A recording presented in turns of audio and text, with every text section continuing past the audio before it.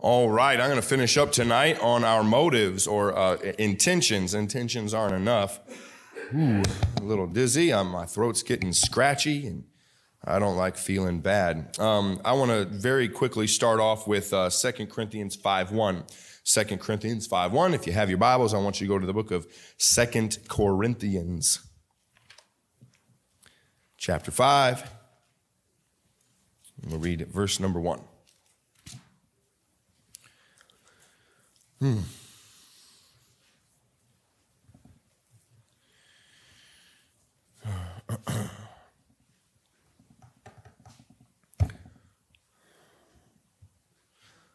Motivation for the future, living in the presence of Christ here. Motivation for the future presence of Christ. Now, I believe in the presence of Christ. I believe that that he will physically rule and reign on the throne in Jerusalem. I believe that. I believe that after the 1,000-year reign, that God is going to make all things new again, a new heaven, a new earth. And I believe that. And though I believe that, and I try to keep that in mind, I still find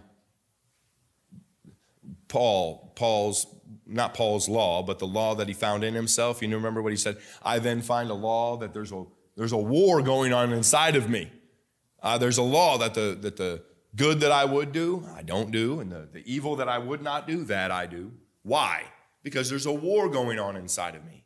And he says that if I serve the flesh, I would do it with the flesh. But if I serve the Lord, I do it with the mind. And that doesn't mean I just think good things. It means I mind over matter. Anybody heard that term before? Mind over matter? Of course you have. Mind over matter, and I want my mind to be over my matter. And I want to let my mind motivate me, and Scripture motivate me. The Bible says, of course, saved unto good works. Now, we're going to talk about the tabernacle and the temple. We're not going to get too deep in real Old Testament, but I want to read 2 Corinthians chapter 5, verse number 1. It says, "For we know that if our earthly house of this tabernacle were dissolved, we have a building of God, an house not made with hands, eternal in the heavens." Heavenly Father, bless us tonight and help us tonight to live for you. Lord, I'd ask that you would help us, Lord, to, when the motivation is running low, our love for you to shine through. And then, Lord, I believe this, that if we'll use that motivation while it's hot and warm ourselves while there's plenty of wood on the fire and wood on the pile, and burn, and create spiritual habits in our life and spiritual sequences and schedules in our life to where we just show up good and bad, and we do what's right, good and bad, and no matter the circumstances, when we develop these things in our life, when the motivation is running low, we'll continue to do right. When the love just doesn't seem like it's abounding, we continue to do right. Until we can get back on our feet, until we can get that fire in us again, hot again, and get bit by the bug again, develop these habits, the scripturally principled habits, that we can do what's right, no matter what the circumstances of life are. Heavenly Father, bless our church, Three Rivers Baptist Church, and the congregants that go here. We ask these things in Jesus' name, amen. Now, the Bible refers to our body, or to our fleshly body, as a tabernacle, as found in chapter 5, verse 1 here. The new body, the Bible says, we are looking forward to, is called the temple.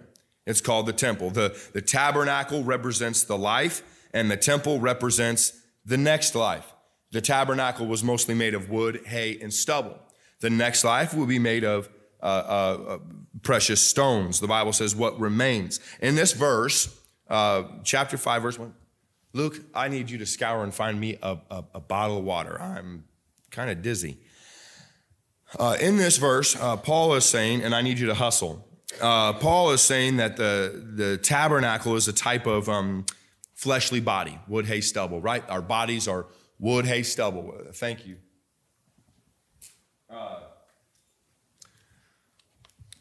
Our bodies they get old, and they decay, and our teeth break, and our vision gets blurry. I think it's a trick that they do at the doctor's office, is they say, cover one eye and read that chart 15 yards away. And here you are with your eye closed and your hand over your eye. And then they say, okay, switch eyes.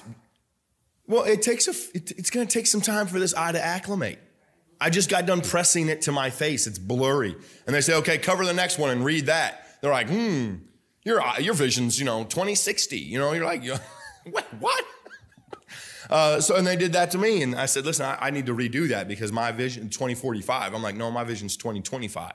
And they said, well, sir, as you get older, I said, I know, but I just did this 2 years ago. My vision didn't get that bad. So we did it, and 2025. But anyway, I just wanted to, but our bodies fall apart and we get older and we hurt. Last Saturday, I had rheumatic fever when I was a kid. And one of the results of rheumatic fever is premature arthritis. And I have arthritis, and it felt like my ankle joints, my knee joints, my elbow joints, my shoulder joints. I needed a joint. No. I felt like stiff, like, I can't do this. And I'm only getting older, which means it's only gonna get worse. You know what it is? Wood, hay, stubble.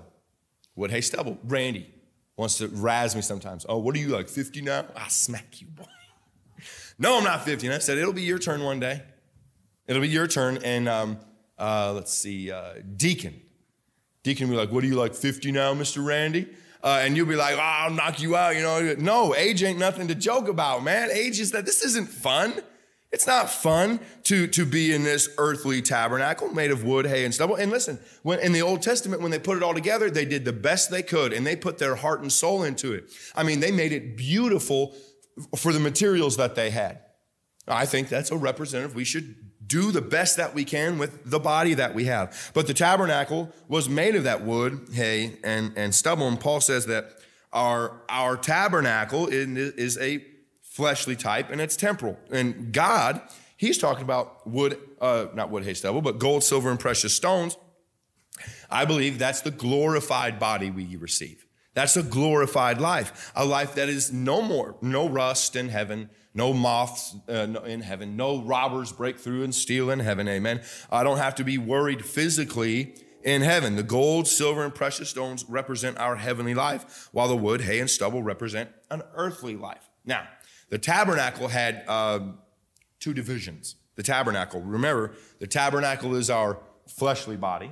The temple is our heavenly body. The tabernacle had 2 divisions. It had an outside, and I don't mean the outside, but an outer perimeter. It had an outside, which was a holy place, and it had an inside, which was the Holy of Holies. The Holy of Holies, and a priest could enter the outside, but only the high priest could enter the Holy of Holies. The Holy of Holies, Lucas in Houston, the Holies of Holies, and I know you guys have probably heard that or read that, because I know you guys have read through the Old Testament. The Holies of Holies was a room of gold.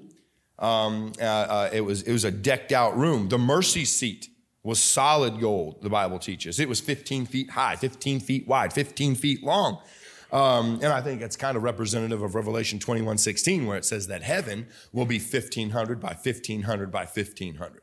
I think I mentioned that last week on Sunday night. Heaven, the way it's described, is a perfect cube, and the Holy of Holies was a perfect cube as they built it in the Bible.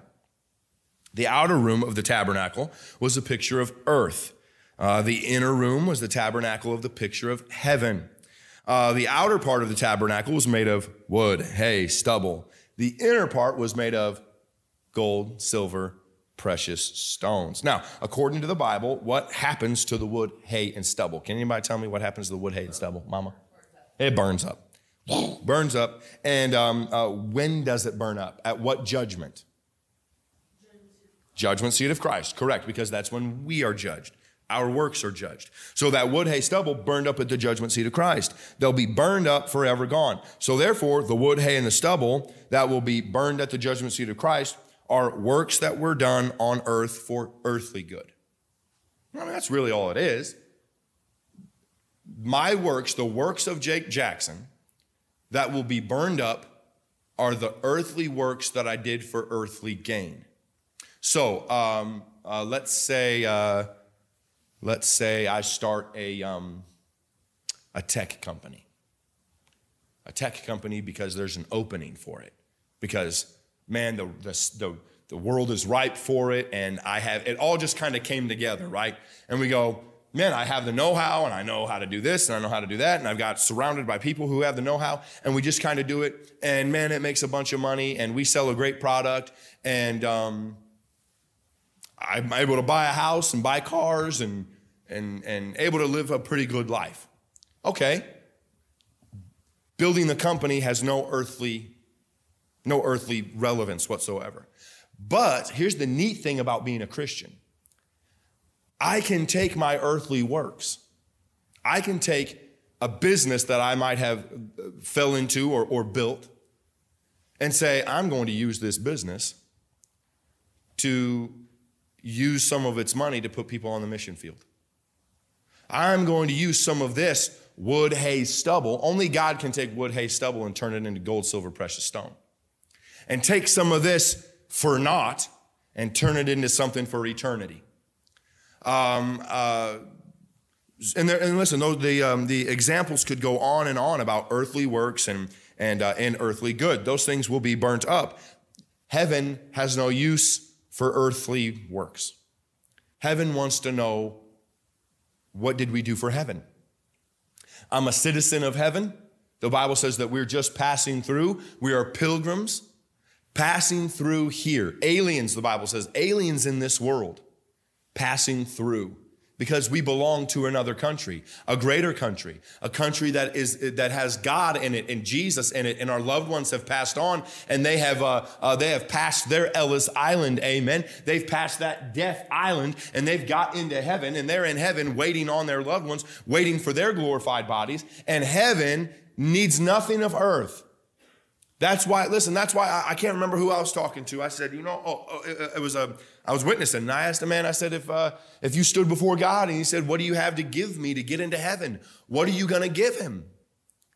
I asked him, what will you give God to get into heaven? Now, thank the Lord, it doesn't work that way. I'm glad that I don't stand there and Peter has a ledger book and his halo above his head and say, okay, here's your name right here. I have you, Mr. Jackson. Now, what do you have to give? Well, we can't take it with it. They told us we can't take it with us. They told us that we couldn't take anything with us. That's why a lot of folks are buried with things, buried with valuables, buried with treasure, buried with things of value or that they can trade their way into heaven. And I told this young fella, I said, the only way that gets into heaven, what are you going to tell God? And I quoted that verse. What does it gain a man, profit a man if he gains the whole world and lose his own soul? What can a man give in exchange for his soul? God says, your soul is in the balance. What are you going to give me for your soul's destiny? What can you hand him? I said, you can't give him anything. What God wants is to see the stamp, the seal of Jesus and the Holy Spirit of God on you. And the only way to do that is to confess the name of Jesus Christ. He that believeth on the Son hath life, and he that hath not the Son is condemned already. Condemned already. The wrath of God abideth on him. How do you get that wrath off of you? The blood of Jesus Christ. As we heard in Sunday school, ain't nobody concerned about no blood on no cross. Right? Hang that guy.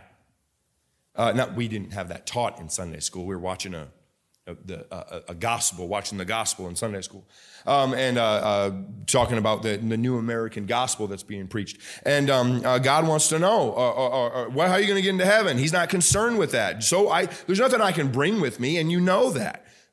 So what's going to last in heaven? The things that will last in heaven, the gold, silver, and precious stone, are the things a Christian does on earth for heaven. What are we doing for heaven?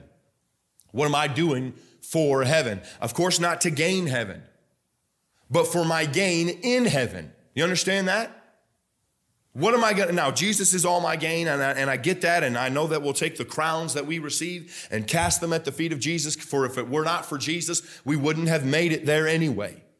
But God says there is a reward for you, and you can lose your reward by taking that gold, silver, and precious stones and basically cashing it in, if you will, for wood, hay, and stubble. There are all kinds of people who are on the track for God's blessings, and they say, I am willing to sacrifice the altar of the future on the altar of the immediate. Let me say that again. There are all kinds of people who are willing to sacrifice the future on the altar of the immediate, and God has a plan for them, blessings for them that are out in the future if they'll wait for the crop to come in, but they don't. They want it now, just like the prodigal wanted his inheritance now, and they take up the blessings of God, and they go out and they use their health for riotous living, and they spend up their health trying to gain wealth for the comforts of life. And by the time that they're old, by the time that life is coming to its end, they're trying to use their gained health to buy back, or their gained wealth to buy back their health.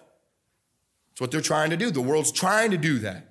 I saw a sign that's where I got that from. Is it says that youth is spent trying to gain wealth. Age is spent trying to buy back your health. Spending that wealth on trying to buy back your health, when the fact of the matter is God would have given us just enough health and just enough wealth, all that we needed, if we would have stayed on the straight and narrow. Just enough. It doesn't say that you'll never be sick, and it doesn't say that you'll never suffer need. But God says, I will give you all that you need. I will give you what you need. I will give you what you need. And the Christians, we have to get this out of our head, that death is not a loss, death is a victory. If we die in Christ, if we die in his will. All kinds of folks who have believed on Jesus Christ, who kept getting too close and testing God's patience, and God said, you know what? I got to take you out for you to stop doing what you're doing, because I can look out and see that you're not going to stop doing what you're doing. I've given you ample time to repent. I've given you ample time to get right with me. I've given you ample time to turn back and do those works again, and you won't do them. I'm going to have to take you out to save you from ruining yourself even more. So I'll take you out. Now, Christians can die in sin. Thank God they don't go to hell. But I don't want to die. I don't want to be a born-again Christian and die choking on my own vomit from alcohol. I don't want to be a born-again Christian and die from an overdose. I don't want to be a born-again Christian and die from riotous living. I don't want that. I thank God for enough grace that many folks have awoken and come to themselves in the pig pen and came on home. But this body is temporal, and it's gonna fall apart. So with that in mind, knowing, okay, if I live for me here, that'll be burned up in the future. But if I live for me there, that lasts. That's everlasting. Wood, hay, stubble, gold, silver, precious stones. So when our works are tried by fire, they will last because they're precious. These gold, silver, precious stone, they're precious in God's sight. Now, let me give you a couple examples of the temporal and the eternal. So when we as Christians do works on earth, we have to make one of two choices. So here I am doing these works, right? You and I, we're doing all these works in life. We have two choices. We can do something to build the temporal tabernacle. Build up our wealth, build up our health, get that beach body, as they say, and feel good, look good, do good, We can build up this temporal tabernacle in the things of earth, which are wood, hay, and stubble, or we can spend our lives doing the things that will end up as gold, silver, precious stones. Now, what's the difference? The difference is this. One example of what the Bible is teaching is welfare versus soul winning. You say welfare versus soul winning? Yes. In every American city, there's a rescue mission. We have a great big one right downtown, a rescue mission. One of the missions are many of the missions, most of them, are run by a board or a group of advisors that consists of all these different kinds of denominations. Down at the rescue mission, there'll be a Lutheran minister, the Presbyterian minister, a Catholic minister, a non-denominational minister, a missionary alliance minister, and so many others. There may be even an American Baptist minister there, you know. But there are two reasons to have a rescue mission in your city. Number one, the members on that board have their reasons, and the director has his reasons. And many of these boards say, we want to keep the city, that's how they get grants and things like that, by keeping the drug addicts and the drunks and the homeless from making the city look ugly. Well, we don't want the city to look ugly, so we bring them into the rescue mission. We want a nice looking city. But then somebody that's right with God says, well, the main mission is to keep people out of hell. That's the main mission. Folks, I've said this, and I know it may sound, for new people that may hear this, it may sound indifferent, but I would rather, from my point of view, not my point of view, from the Scripture's point of view, it's better to die as a Lazarus than it is to die as a rich man. It's better to die poor and sore, with the dogs licking your wounds and eating the crumbs that fall off the hot dog cart going down and panhandling and digging in the trash to find food. Jamie and I a few weeks ago, we went downtown to Kilwin's Ice Cream. And I saw a man right outside the store, people sitting there with their families and whatnot. It was before it started getting cold, and everybody sitting around, and a man was digging right there in the trash, and I don't mean a dumpster in the alley, I mean in the trash can right out front of the store, and pulled out what he could find as food and put it in his mouth and ate it. Get this, better to die and go to heaven in the circumstances of that man than it is to live in Cherry Hill and drive a Mercedes and have $1 million in the bank and be on your designer furniture watching your big screen, large TV with all your friends over for the game and die and go to hell. Absolutely. It's better to be a poor man in heaven than a rich man in hell. I would rather go to heaven and hear the Lord say, Jake, I'm ashamed of you. Why didn't you do more for me? I saved you. I would rather go to heaven with my head bowed and in tears and being embarrassed that I didn't do enough for the Lord than to go to hell and be the most popular person. Absolutely, without a doubt. I don't care. And you'd have to be a fool, an absolute fool, to say anything otherwise. Because hell is not what the world makes you think it to be. You won't go there and see your friends. You're not going to crack open a cold one. You're not going to be, it's not a party. You're not going to be there with your cliques and your bros and your homies and your gang and the block, and you're not going to be with them people. You're not going to be with your family. All you're going to be doing is smashing and crashing and thrashing into other people who are smashing and crashing and thrashing and screaming and yelling and cursing and asking why. Nope. There's nothing this side of eternity you could give me in exchange for that. Not one thing. Not one. If the devil came to me with a contract tonight and said, hey, let me take you up to the heights and let you look down on the cities. And let me show you all the kingdoms of the world, Jake. Let me show you the biggest yachts and the most beautiful women. Let me show you the piles of money. Let me show you the glitter and the gold. Let me show you the glit and glamour. Let me show you all of that. And you can have it if you'll just sell me your soul. You know what I'm so glad about? I already sold my soul. I already sold it. You say, who'd you sell it to? I sold it to the Lord Jesus Christ. He bought it. I decided to go along with his plan. I decided to go with him. But if the devil came to me, now the devil knows he can't get my soul. He knows he can't have it. So here's the temptation, Christian. Here it is. He can't get your soul. You're born again. Amen. You're born again. Hallelujah. You're born again. He can't come to you and say, but let me sell your soul to me. But the devil comes along and he says, well, what can I buy you for? Can I buy you for a little bit of comfort?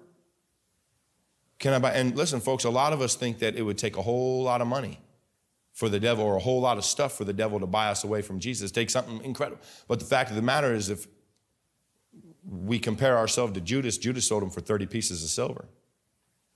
To be honest with you, sometimes I sold Jesus for less. What? Sometimes I didn't. I was ashamed of the gospel of Christ.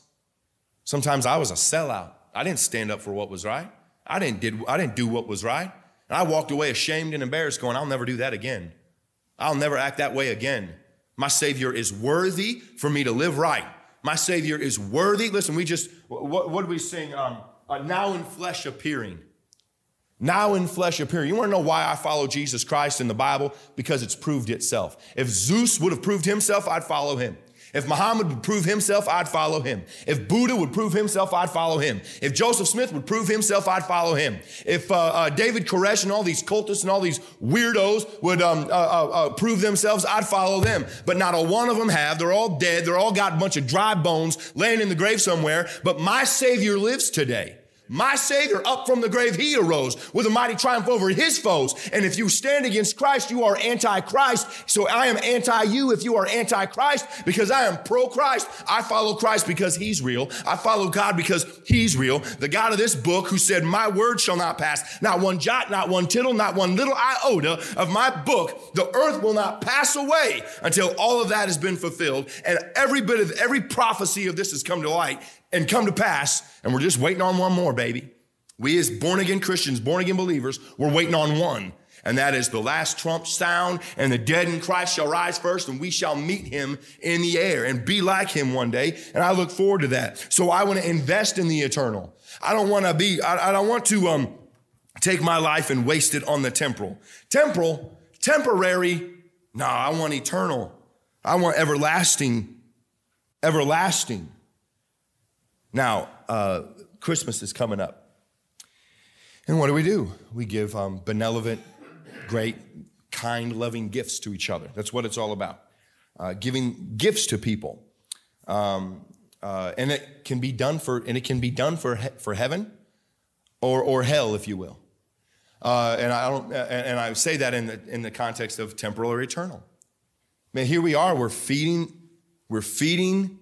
and we're clothing and we're visiting the most destitute and the least of these people in our city. But if we don't give them the gift of the gospel, we really did nothing for them. What good are warmed fingers and toes if they're just going to die and go to hell? What good is a filled up belly? It's better to die of starvation and go to heaven than die with a filled belly and go to hell.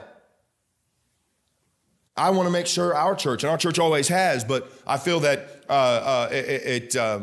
I can't just ride the wave of what we built ourselves on and think that wave is just going to continue. If we don't keep creating that wave, a wave gets closer to the shore and it dies down. Let's keep that wave going, and that wave is souls. That wave is soul winning. And I want to make sure that if we do give gloves, we give the gospel with it. That if we do give coats and we do give food and we do give gifts, that we give the gospel with it. If somebody dives and leaves all his money to say Purdue, Fort Wayne, they die and they leave all their money to help fund cancer research. I don't know if they do that, or autism research, or certain development plans and whatnot. But they die and they give all their money for research programs. You know what he's doing it for? This world. He's doing it for this world. You see, a lot of people, they get their graduation speeches, or they get a ceremony, and they say, go make your mark on this world. No, make your mark in heaven. The world will take care of itself. Solomon says in Ecclesiastes that which was will be, and that which will be will fade away, and it'll come about again. He said there's nothing new under the sun. There's nothing new under the sun. That's why if the Lord entrusted me with wealth, I would want to make sure that I used it for eternity. Would I buy a home for us to live in? Of course I would. I need a home. Would I buy trustworthy vehicles? Of course I would. Would I feed myself? Of course I would. Would I buy a nice jacket? Yes, of course I would. Would I go on a vacation? Yes, of course I would, and so would you. But I wouldn't live for those things. Those things are not what I wouldn't buy more than I need. I wouldn't do more than this. Isn't a bid for wealth. I'm not saying, Lord, I wouldn't do those things because I'm a human and I'd probably do something stupid with it anyway. But if God can see me being faithful with the dollar, well, let me give you 10, see if you'll be faithful with that. Let me give you 100. Let me give you 1,000. Let me give you 10,000. Let me give you, and see if you'll be faithful. And all God's looking for are stewards. You see, you don't obey God and he blesses you tremendously. You obeyed God as a good steward and he entrusted you with more to be a steward over. You see, 10% isn't God's. 10% of my money isn't God's. 100% of it is. It's all his. He just says, let me see if you be faithful with that 10%. Let me see if you be faithful with it. Every breath I draw, every thought I have, every moment I live, it's all God's. It's all his. I want to be a good steward of it. A good steward. Now, people who donate money for research and saving the animals and different things like that, they're doing works for this world. It's wood, hay, and stubble. But if someone else to die and give money to Three Rivers Baptist Church bus program and missions program and Christian school to where we could hire a couple of teachers, Christian-based teachers, and because right now the teacher we have is just a heathen. And to, I don't know, fix the building up a little bit and to just position ourselves to really thrive and focus on soul winning and baptizing and evangelizing. And they were said to, well, I'm on my deathbed and I'm going to write a check to Hyles-Anderson College because I believe in training pastors. I believe in training missionaries. Okay, then what is that money going to? It's going to a building made of mortar and brick and drywall and wood and screws and glass. Of course, it's going to the building, but it's not the building that's spending it. It's the people that run that building. And it is incumbent upon the people that run that organization to spend that money in a spiritual way that goes toward gold, silver, precious stones. Gold, silver, precious stones. And that's what I want to make sure that we're doing. Why? So more people can be kept out of hell. Now that's done for heaven. That's done for heaven. So ask yourself, are there things that I'm reading that are wood, hay, and stubble? Or is it gold, silver, precious stones? Folks, there's only one book that's eternal, and that's the Bible. That's the Bible. And for the English-speaking people, it's the King James Bible. Now, when we get to heaven, I don't know that we'll have a Schofield King James Bible up there. You know what I mean? I don't know. We may have I think the originals are there. You know what? The original is there. In the beginning was the Word, and the Word was with God, and the Word was God. But I believe God's words are preserved for us. I believe for us, the English-speaking people, it is the King James Bible and its translations. It's gold, silver, precious stones. It's gold, silver, precious stones. Folks, your devotional book is not your Bible. That's wood, hay, stubble. Unless it's used to help you and aid you in this book. Folks, the New International Version, that's wood, hay, stubble. It's not the King James, it's wood, hay, stubble. Television time versus Bible time, that's wood, hay, stubble. Folks, one is wood, one is wood, one is hay, one is stubble. The other is gold, silver, and precious stones. So there's four promises very quickly. Four promises very quickly that the Christian can have that God says these are continual. These things will never cease. God promises continued, I've tried to practice this word over and over again, a continuum in these four areas on four things that I'm going to give you. If our lives are going to be worthwhile, and I want my life to be worthwhile, if my life is going to be worth living, if I want to feel like I have purpose and meaning, and I want my works to pass the fire test, then I've got to wrap my life around four very specific things. Number one, the Christian. You say, the Christian, you are a Christian. Yes, wrap your life around other Christians. Be involved around other Christians. Invest your life, and not only as fellowship, but also invest your life in fellow Christians. Invest your life in your fellow man. That's number one. Number two is the Bible. I've said it many times that eternity is just an investment. It's an investment in the promises of God in a market that will not crash. Number one, invest your life in other Christians. Number two, invest your life in the King James Bible. Invest your life in the King James Bible. Read it, learn it, love it, live it. Learn it. I have it written down in one of my Bibles where that's just read it, learn it, love it, live it. And I want to live by the Bible. I want to. And I know I fall short, but I want to. Number one, the Christian. Number two, the Bible. Number three, the church. Invest your time, your energy, your efforts in church. And I don't mean like Kenneth Copeland said today where he said, folks, you ought to be giving your money. You could hear it in his voice. He wants your money. These prosperity, name it and claim it, word of faith preachers, they don't care. They don't care how many, he said he had a fleet of jets. And this isn't me mad at somebody else's success. I'm mad that he's using Jesus as his trampoline for success. The gospel he is trampling underfoot as his success. The church. How do we keep the lights on? How do we keep it too hot? How do we keep it too cold? How do we keep the temperature never right, you know? How do we keep, listen, and all the things that we once did that we're trying to do again. Missions support, the bus ministry, a school academy, all those things.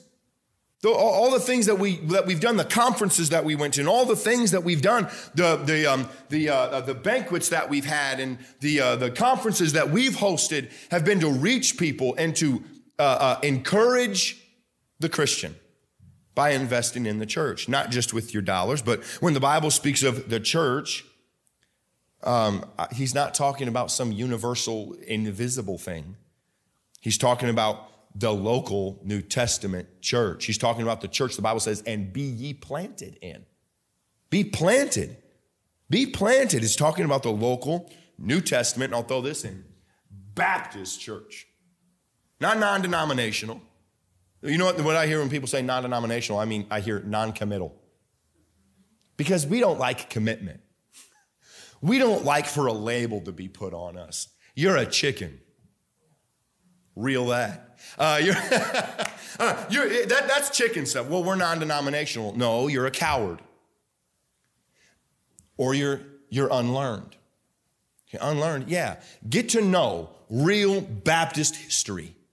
And I don't mean of the mean teacher or the mean preacher, but I'm talking about the people who were martyred and murdered that carried on the name of Jesus under the Baptist name. There's a reason why we're Baptists, and if you know the history of it, you'll learn the history of it. Maybe we'll teach it. Maybe we'll use Sunday nights to teach Baptist history one of these days. But Baptist distinctives, right back there, that's why. We be Baptists, amen? We be Baptists, and there's a reason why, and I'm not backing down off it, and I'm not taking it off our sign. Well, it's just, we want to draw more people in. Last I checked is Christ will build his church. And by the way, when we get to heaven, I don't believe it says Heaven Baptist Church on it. I don't think it, but while we're here, we're using the Baptist denomination as the vehicle to get out the gospel. And one preacher said, if you're going to go to heaven, you might as well go first class. Baptist, amen? Baptist. Number one, the Christian. Number two, the Bible. Number three, the church. And lastly, number four, the nation of Israel. You say the nation of Israel. Yeah, the nation of Israel plays I don't know if you know this, but it plays a pretty big part in prophecy. God is not done with Israel. God's not done with Israel. It's not just some little sliver on a map somewhere. That's God's place of prophecy, that he's going to send Jesus Christ back again one day. And from that little place, Jesus Christ will sit on his throne in Jerusalem and rule the entire world. The nation of Israel. Those things are perpetual. God is going to continue to use it. So I tell you, listen, and I'm not going to ask for a raise of hands, but how many of us pray for Israel? Well, what do I need to really pray for it for? God's kind of got it all in control. It's going to happen anyway. What do I need to pray for it for? That's almost like Calvinistic thinking. Well, people that are going to be saved are, going to be saved whether I have anything to do with it or not. Well, then what's the point of go ye therefore and teach all nations?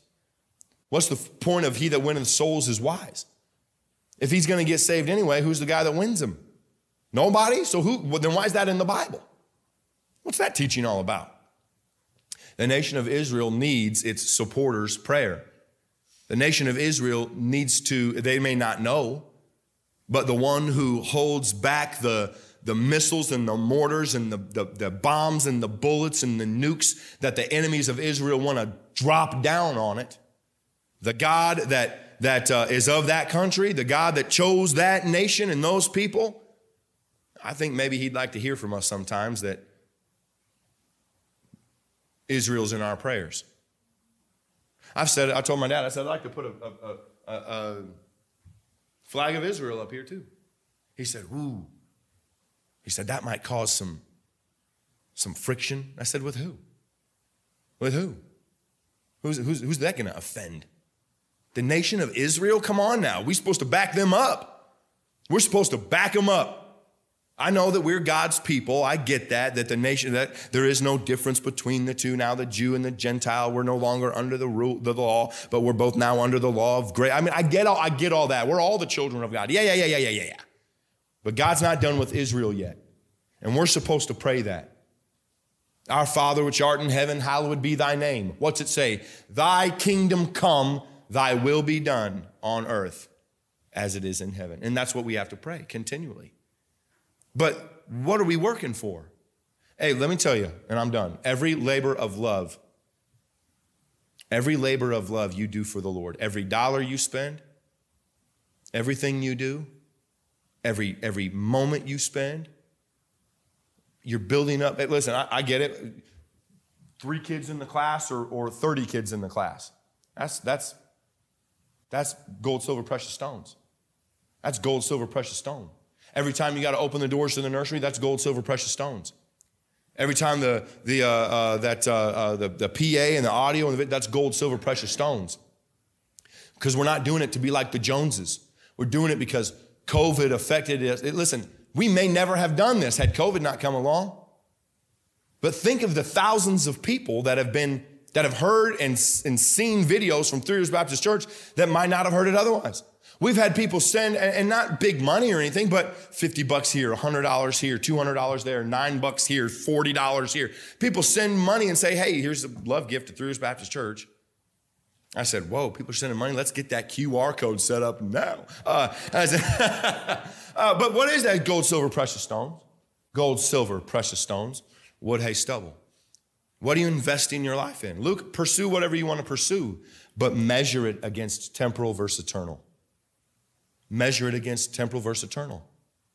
You know, the kids talk all the time about what they want to be, what they want to do when they grow up. That's all well and good. Houston, he's a lover of food. And I don't mean just like he loves to eat, but he sees it differently.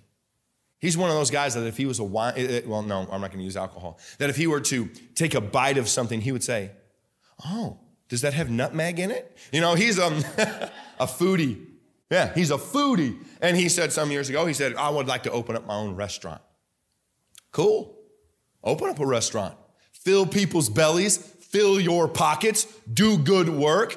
Be successful. Put your name on it. But do it with all your heart, not because you want to be famous and have the mayor come to your establishment, but because you are a child of God.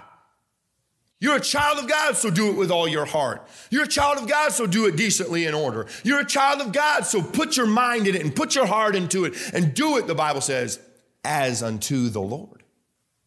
As unto the Lord. So whatever you find yourself doing, temporal, wood, hay, stubble, eternal, gold, silver, precious stones. Would you bow your head and close your eyes, please, as we pray? Heavenly Father, I thank you for this evening. I thank you that you've laid it out in your word. about things that last and things that will fade away. Things that will, wow, our works do follow us for eternity. Or we could suffer loss, a large amount of loss. And Lord, the devil tempts me just like anybody else and in different ways about my life and my happiness and my wants, my needs. And I think the devil really gets frustrated with the Christian who he frustrates, and that frustrated Christian goes to God. Help that to be the Christian. When the devil comes and rattles our windows, rattles our cage, and puts us on our heels, that we turn and run to you. Instead of listening to him, instead of, and he doesn't always come as a roaring lion, even though he is. Sometimes, Lord, he's very subtle, very slick, very persuasive and deceptive. Lord, help us to be wise as serpents and harmless as doves. Help us to be so in tune with you that we say, no, that's temporal living. That's temporal. I want to be living for the eternal. Lord, help us to invest our lives and our time and treasure and talent wisely. I ask these things in Jesus' name. Amen. I want to share this with you. We're done. You can get up and leave if you need to. But Autumn, she plays the violin and the flute, apparently. And I said, she came in this morning. I said, hey. She looked at me. I said, when are you going to play that violin in church for us? Oh, and she blushed. I'm better at the flute than I am the violin. I said, what? I heard you were like Fort Wayne Philharmonic good. And she blushed. Oh, no, I'm not.